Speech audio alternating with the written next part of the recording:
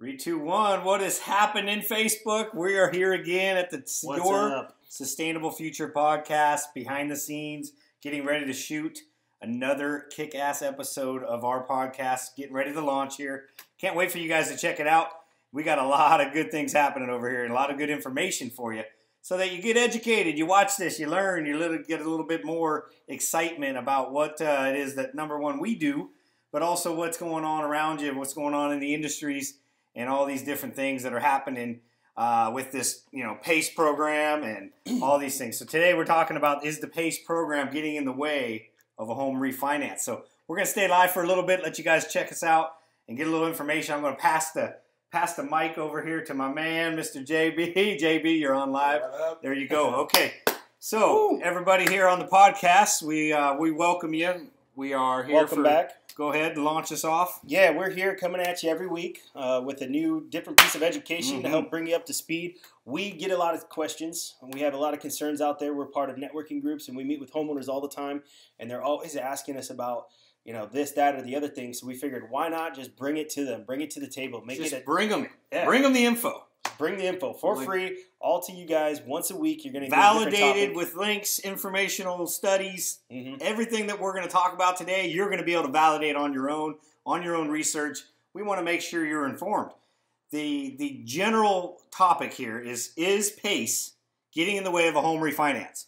That's what we're talking about. PACE liens, or property assessed clean energy. Clean energy, yep. Property assessed clean energy. We obviously are in the clean energy space, the energy efficiency space.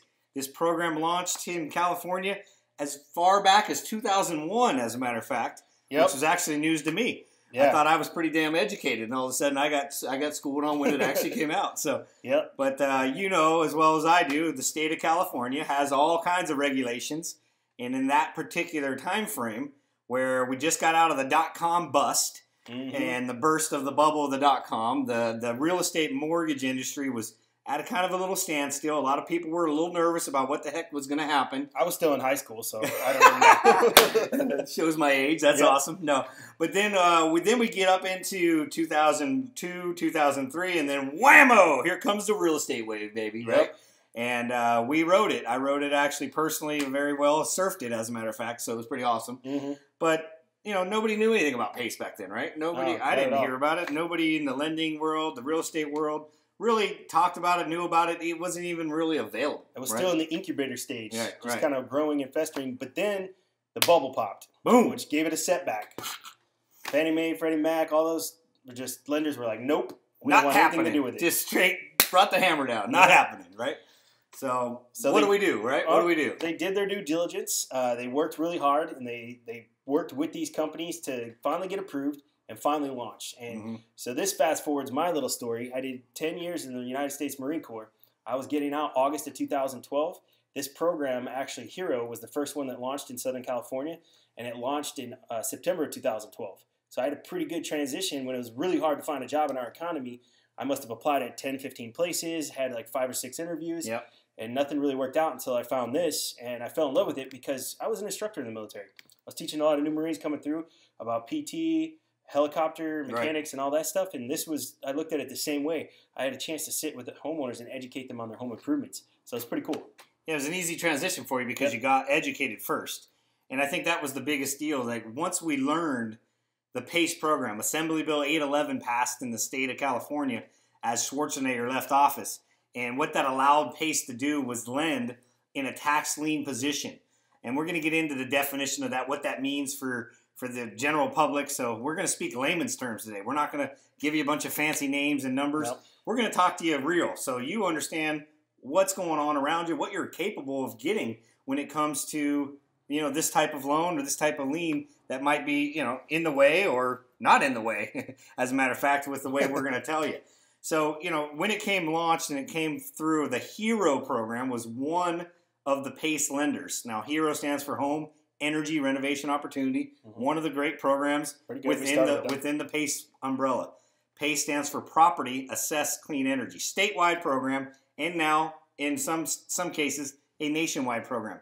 Not open in all 50 states just yet, but it's growing rapidly, which is pretty exciting for us in our expansion particularly. Yeah, and I read a little article today that said there is 30 states that have a similar program. It's not Hero itself or PACE itself, but a similar program. They basically piggybacked off the idea of this and started recreating the idea in some 30 different states around the country. So that's pretty cool. That's going to be some serious growth. So we got some expansion opportunities coming up with us, but with this podcast, this particular information, we're talking about PACE. We're talking about just California for right now, right? Because that's where we are. That's where we're located, sunny Southern California. We're sitting in our studio here, and it's just gorgeous day outside. As you can see, the natural light coming through the windows. But ultimately, we're looking at PACE is allowing us to use this financing program of theirs, whatever lender it might be. It might be California First, might be the EEE funding, it might be Hero, it might be Y-Green, and it kind of depends on where you're located, what county you're in. All of them are good. They're all different. They have different criterias. They lend on basically the same criteria, but sometimes different counties, different municipalities have approved each of them. Depending on the area, so on and so forth. One's more prevalent than the other. Exactly.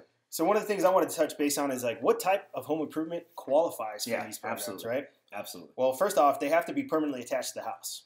And for that matter, the house has to be permanently attached to the foundation. So you can't have any trailers that you can just hook up to a truck and drive away with, right? Yeah, so no mobile homes. You can't put windows on the mobile home and then drive off. Yeah. It's got to be recorded. Nothing against the mobile home, but you got to have a permanent foundation. So that's one of the rules, right? It's got to be conveyed with the city as a permanent foundation. So, the improvement must be installed on site, right? So, and it has to be solving a problem like electricity, gas, water, or just like overall comfort in the house. Some type of efficiency. Energy efficiency, that's going to reduce our overall footprint. You know, the cool thing is, too, that the financing can be done up to 100% of the project cost. Yeah. So whatever your project you're doing, might be heating and air, might be solar, might be roofing. Artificial turf. Something that's going to save somebody money on their water or electric bill. Significant money in most cases, if your contractor knows what they're doing. Now, the second thing is that's what we're talking about, that efficiency financing. A lot of people say, well, I don't have that money. I don't have that 10% down, the 40% site evaluation, the 40% progress payment, and then the 10% down. That's the traditional contracting world of lending, right? Yeah. So when it comes to like cash deals, that's how you got to pay it. You got to pay it in these increments, right? And they have to have the cold hard cash. And coming out of that bubble that we talked about, and that time in 2012, 13, 14, more specifically, a lot of people just didn't have it. They didn't have the credit scores to get it otherwise. And a lot of people were sitting on equity. And they could not do nothing with their equity. So this program came out, and it literally just opened up a world of opportunity for a lot of good people, not necessarily people that had bad credit, because a lot of people had that misconception at first that, this is a hard money loan or some bad credit lending. Bull crap. This is actually a savvy lending opportunity for good credit, bad credit, and indifferent credit. Now, there's criteria. We're going to get into what the criteria is. Yeah. But ultimately, it has nothing to do with your credit. So, but it does have everything to do with your equity and your particular property. And the property Tony value. talked about the property value. You have to have equity in the property, at least 10% for all the PACE lenders. Yep. They want to lend on equity because they're taking a tax lien position on the equity. It's their security for loaning you the money without doing a credit check. Absolutely. So with that being said, it's not based on income or credit, right? You got to be current on your mortgage, though. So they will run a check to make sure that you've been current on it for the last 12 months. Just to validate their payment history is valid, right? Now, a lot of people think, well, I was 10 days late last month. Doesn't matter. If it's not 30 days late, it's not reported, they won't know. That's between you and the bank. So don't worry. 10, 16, 17 days late, no big deal. As long as it's not more than 30. Yeah, if you're not over 30 days late, you're not late in the credit world, right? Correct. So in the credit bureau, in the credit world, you're not late. So that's a good thing. And then the other thing they check for on that credit report is they run a title report and they find out if there's any tax lates, property tax lates, right? Absolutely. So if there's none, then again you're gonna be qualified. And then finally, the last thing that they're really looking for is bankruptcies. So a couple things about bankruptcies. In most cities and most counties, your bankruptcy, as long as it was discharged, you got to look for that one word, discharged, more than 2 years ago. Now, the city of San Diego and Chula Vista, they both want the full 7, just like everybody else. Right. But this means where the rest of the counties is just discharged 2 years. Now, here's one more thing I'd like to alert people of. We say there's no credit checks, meaning if you're late on your car payment or you're late on your Macy's card, for the most part, they're not going to catch that when you're qualifying for a loan through the PACE program. However, if you've had a bankruptcy that has been discharged more than 2 years, you can get approved. Good point. But then they're going to look at those other little things, the Macy's card, the car payment, that gas card that you forgot to pay, whatever the case may be. After the discharge. Because they're looking for, in the world of credit, they're looking for that reestablished credit history, valuable and reestablished payment history. So they're qualifying you now versus just your property if you have a BK. If you have a BK. If you don't have a BK, then you're not even. This is not even relevant to you. Yeah. All you got to do is worry about if your mortgage is current, your tax payments are current. So that's the good thing, And what type of they also ask not only just a qualifying criteria. We've talked about those 4 criteria. Yep. We talk about what products, right? Should we select, or what products are able to be considered, right? Well, obviously, it's completely up to the homeowner. However, if you have a good energy specialist, what they're going to do is they're going to actually come into the home and they're going to walk around the home with you and assess it, and they're going to give you their best recommendations. So, for instance, I might come in and say, okay, these are dual pane windows, but they're very old, and they don't look like they're filled with argon gas. They don't look like they're Energy Star rated. You could feel heat coming off of them. So I might recommend to do that first. Or maybe like you just did the other day, you recommended the guy do cool wall because he was going to paint the house and re-stucco some areas anyways. He might as well do cool wall on the outside, because how much could that lower? Yeah, so exterior coating, right? So you're doing an exterior coating. It reduces the electricity bill by UV, reflection, meaning the walls aren't just absorbing heat all day; they're actually reflecting heat. Most of us know that if you live in a stucco home and has an exterior coating like a cool wall or Life Paint, one of those products that are great, lifetime warranted and all that. If it's not those products, you're living in an oven. And the sunlight cooks our walls. I mean, test my theory here. Hot day, go out, touch the wall. Touch the wall that the sun's hitting. Is it hot or is it cool? And once you do that, you'll know that heat is transferring most of the time right into your home, unless your home's real well insulated, which is obviously a very important thing to do. Another huge energy saver. And actually not the sexiest product, right? It's just insulation. However, can't even tell it's there. Is it not the biggest? It's probably the biggest bang for your buck. Yeah, I would say. I always recommend that. If they don't have it, they need to do that first and foremost, because that's where a lot of stuff's going to escape. The second thing is the windows. Then we can start looking into HVACs, and then finally, the last thing you're probably going to want to do is throw a solar panel system on. But now you're not going to need such a big one. We talked about that in one of our last podcasts. Absolutely. So go check that out. You can get some more information on products. Yeah, so we're not going to get too much into the products of stuff right now. We're going to talk more about how this PACE refinancing and refinancing with PACE, the recent laws that have changed, the recent regulations that have changed, and the type of liens that it is on one's title, on a property tax bill. Okay, so everybody in California, anybody in the the United States for that matter, if you own a home, you have a property tax bill. What that bill is, all dependent on value, on your county, on your assessable rate. All those different things are part of the criteria. But ultimately, we're talking today about, does PACE get in the way of a home refinance? Well, that has to do because the lenders in the world, the real estate world, they're all looking at PACE as a line item or a lien that could be in the way of their new purchase loan or a refinance loan. Now, when it's all first started, right? They had a lot of reason to be upset. Of course. The lending industry, the real estate. We've never seen anything like it. Never seen anything like it. It was new, okay? And my experience goes very vast into the real estate and mortgage world, and I love all my friends and loan officers and lenders and brokers all out there. There are probably some of you are hearing this right now, and you're smiling because I've told you this. But we know that you don't want anything else challenging your already difficult enough file to get your particular buyer or your borrower seller approved, right? And so anytime there's all of a sudden this PACE lien, a hurdle that you have to get over, we got to jump. We got to move and dodge and turn a little bit. All of a sudden it was, let's just move on to another property. Yeah. Right. So no more of that garbage. Okay. Yep. Homeowner wants to buy that home, or once your homeowner that you've sold now wants to refinance 6-8 months, a year down the road. Now they've done a home upgrade with us or somebody else, and they've used that PACE program, and now they have a PACE lien. on their property. What happens? Well, there's a couple ways to get around this. Now, let me. You might want to explain this too. Is the difference in loans, because you got something called a superior loan. Yes. Or lien, I should say. Yep. Superior lien. So that's something that's going to take first position. Meaning, if anything were to go wrong and the person were to foreclose on the house, they get paid first.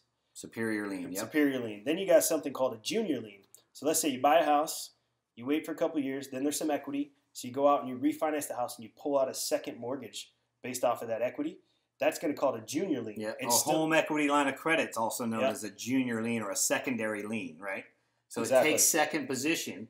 Second position just simply means like this. Like Tony said, if it is foreclosing or there's a problem in payment history with your first or your second lender, they have the right to start the foreclosure process. What that simply means is they get paid in order. In order means first lien to get paid, primary or superior lien. It's like standing in line. Standing in line. Now, superior liens, this is why we bring this up. PACE becomes a superior lien, meaning taking first lien position in front of your traditional first mortgage lender. Which freaks them out at first, exactly. At first. But then, obviously, once understood and once educated, and especially if you get onto our links, get onto our site, get onto our podcast, and find these links of this valid information that we're giving you right now verbally. We're giving you our spin, our take on it, right? Are we claiming to be experts? Well, yeah, we're pretty damn good at it. Okay. However, we're not experts. We're not writing notes for the VA. We're not writing notes for FHA or Fannie Mae, Freddie Mac. We're not writing notes for lending institutions like RESPA or real estate, services across the nation. No, we're not. But we are a valid expert in the field of home energy efficiency that are superior in using this particular PACE program. Yep, and so that's where this information is coming from, guys. We'll include some of those links in the show notes. If you're listening to this on podcast, it'll be in those show notes. If you're listening to this on YouTube, it'll be down there in the notes as well. So you can come in there, check it out, click the links, and go look up this information for yourself. And we always suggest you do that. But what this is meant to do is just to bring it to the forefront for anybody that's on the run, trying to listen to this on the way to work or watching a YouTube video real quick. So yeah, and then, a lot of times people go, well, what other types are there of superior liens? Well, yeah, there's a ton. There's a couple. So number one, federal and state income tax liens. Big one. That takes superior lien. That means if they lien your property because you didn't pay your income taxes or your state income taxes, guess what? They're in primary superior lien position above and beyond your lender, whoever that may be. I'm not even going to name names, but your primary lender. Okay? Also, property tax liens, meaning if you don't pay your property tax bill. That's a big one. That's a big one. They are in first lien position and can foreclose on you out of that position above and beyond your primary lender, your first mortgage lender.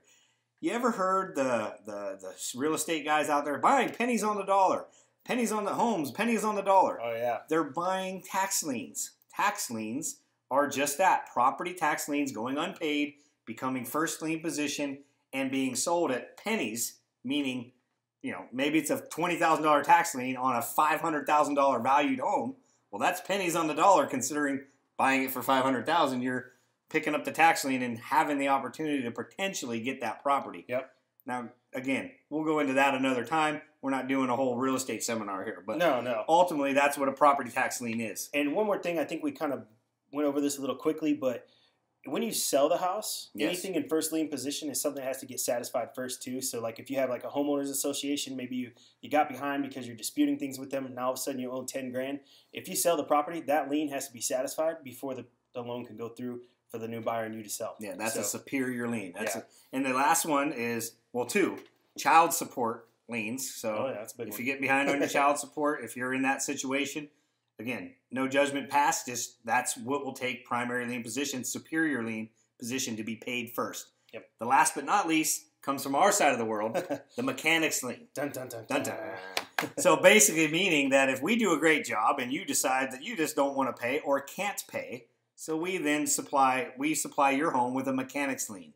The good news for us in the contracting world, and the Contractor State License Board allows us to do that, being a licensed contractor and valid with the work that we performed, as long as we didn't screw something up, or not just we, any contractor.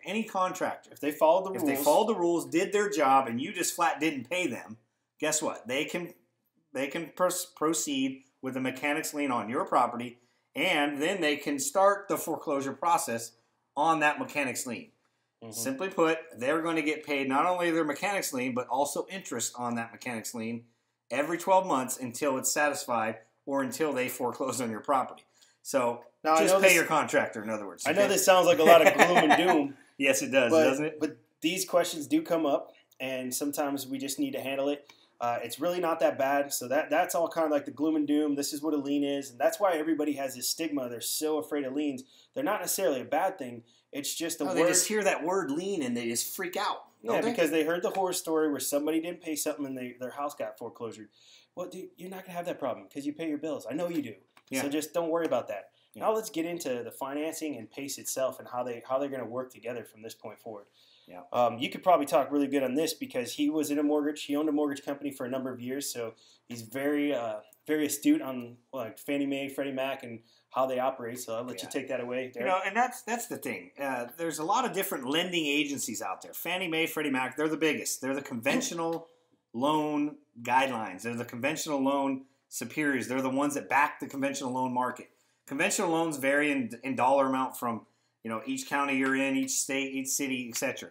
But ultimately, Fannie Mae, Freddie Mac, those are the mortgage giants, right? You've probably all heard those names before, I would imagine. Now, how do they work with a PACE loan? Well, in most cases, conventional financing with a PACE loan in position still is not available. It's just not available. However, because the PACE loan knows this and they know that it's caused challenges in the lending world, not so much the purchasing world, but the lending world, meaning you're refinancing after you have a PACE lien, Fannie Mae, Freddie Mac conventional loan limits, you're allowed to do this with PACE if PACE subordinates, which simply means they step back, they allow Fannie Mae, Freddie Mac loans to go take their superior or their first position, and then they re-record, they take a junior lien. So as long as the conventional loans don't have two liens, the PACE program, HERO, California First, any of these PACE loans will take a subordination position. That's huge. Huge news for the lending industry. As you know, if you're a lender or understand that game or real estate agent, you know what I just said is massive. Absolutely. Second way is the PACE lien used with FHA, VA, or USDA loans? The answer is yes. Beautiful thing, FHA, VA, they let you lend, they let you purchase a little bit higher on the equity side, meaning that they stretch the maximum equity available in the property. FHA, little as 3%, 3.5% down. VA, 0 no down. You've known that. You've used your VA, bought your home. Yep, I used my VA, bought the home. Not only did I pay 0 down, there was a down payment assistance programs that actually gave me an extra $5,000, $6,000. So some of the things that I needed to fix up around the house, I was able to take that money and put into there and kind of pay for some of the moving costs. It was really a great program. Yep, it's a great way to buy. And I had the house for 6 years. And you deserve it. You served our military how many years? 10 years. 10 years in the military, and thank you for all you out there have served us and are currently serving our United States military. Thank you so much for our freedom, and that is a big component of our hearts. Obviously, Tony spending years, 4 tours, so now he knows firsthand more than you even want to know, because I've got the chance to learn a little bit about some of the things that went on over there, and that's just the Marine Corps birthday is coming up next month. Marine Corps birthday, happy birthday, Marines! Hoorah! And then Navy, I think today's the Navy's birthday, so they're 241 years. How about that? Happy birthday, Navy! Yep. My uncle recently passed. I love him so much. Recently passed out there, and he will be buried in Annapolis. He was a captain in the Navy. Thank you, Uncle Dave, for your 30 years of service in the United States Naval Academy and the Navy.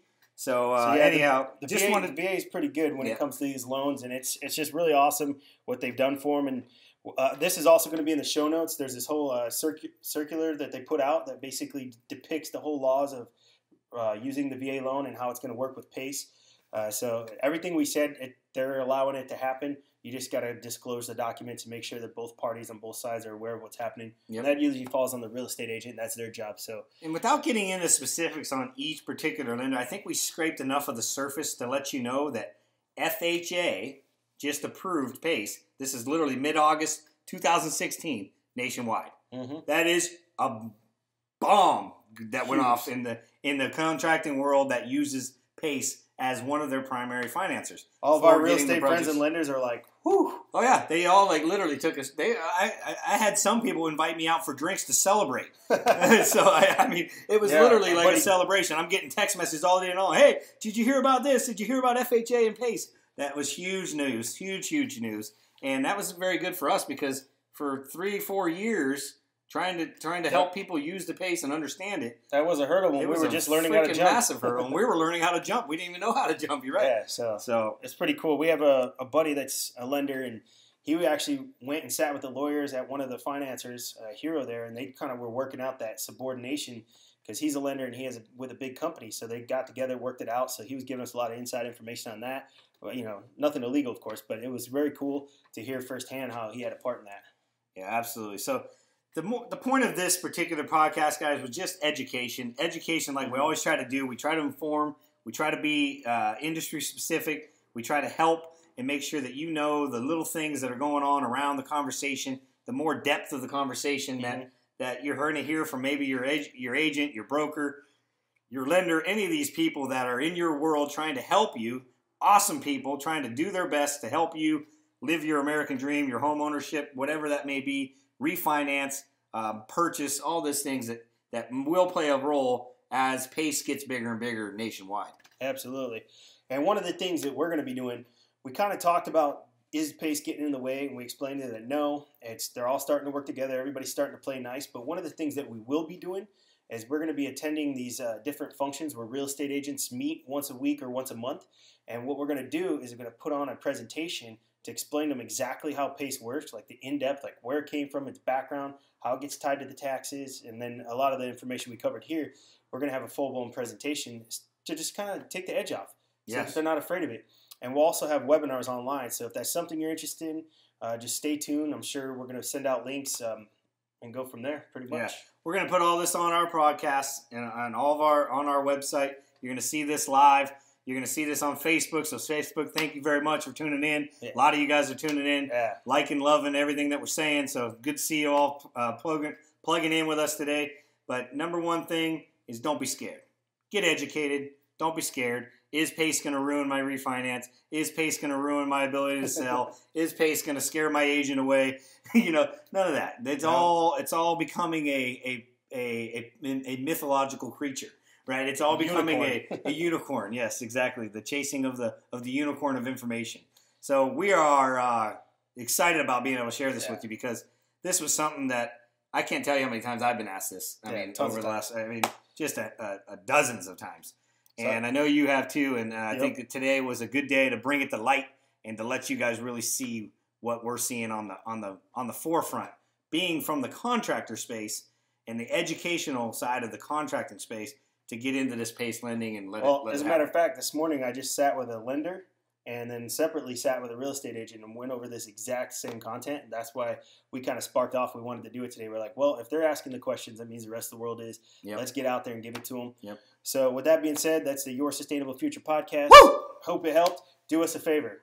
Download and subscribe to our podcast. That's right. Subscribe to our YouTube channels and share the stuff. Please share it. Send it out. Write us a review. Tell us what you think. Yep. Give us your opinion. Good, bad, or indifferent. Better be good. Ask questions. If you ask questions, we can come back and answer them on episodes like these. So let us know. All right. Until next time. Later. See ya.